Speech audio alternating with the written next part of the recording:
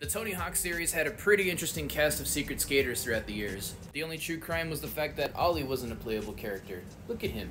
He's ready. Starting off with Pro Skater 2, Marvel's Spider-Man was a playable skater. A lot of us were hoping and praying that Spider-Man would make a return in the 1 and 2 remake, but obviously that didn't happen, presumably due to licensing issues. Pro Skater 3 gave us Darth Maul from Star Wars, and Wolverine from the X-Men. Personally, I spent many hours playing as Darth Maul when I was a kid. Now, if you had the PC version of Pro Skater 3, you could also play as Doomguy, which was really awesome.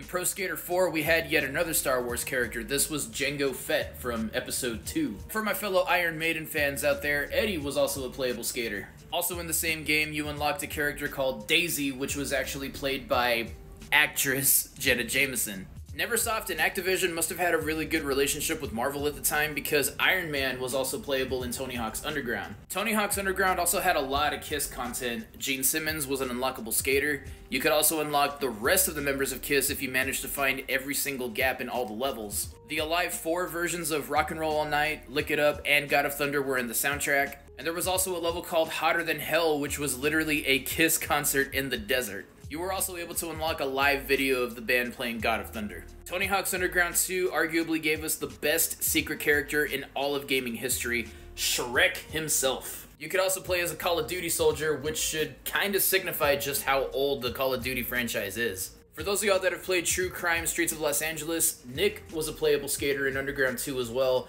but I believe he was exclusive to the PC version of the game. I've never played True Crime, unfortunately, but apparently this is actually Nick's beta model. In Tony Hawk's American Wasteland, you could play as the King of Crunk himself, Lil Jon, which I always thought was kind of ironic because there's not a single Lil Jon song on the soundtrack. I assume it's because they wanted to mostly keep it Los Angeles based. You could also play as Billy Joe Armstrong of Green Day.